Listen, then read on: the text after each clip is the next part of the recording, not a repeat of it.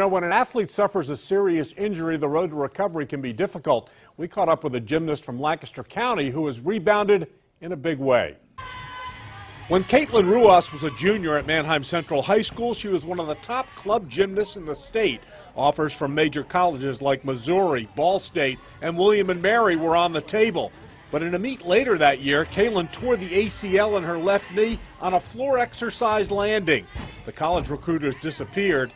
Surgery and a tough rehab followed. I kind of thought I was never going to be able to compete again, so that was upsetting because it's like your junior year of high school, like that's like when everyone's getting offers. After surgery, it was a pretty tough process, but I knew I wanted to do gymnastics in college because that's been my goal since I was like 5 years old. While on the men, Caitlin committed to her sinus college where she's recaptured her form in this her freshman year, breaking the school's record in the all-around competition in one of her first meets back. She's currently #1 in the country in the latest Division III ranking. I think that's remarkable that she's able to do the gymnastics she's doing after that leg injury.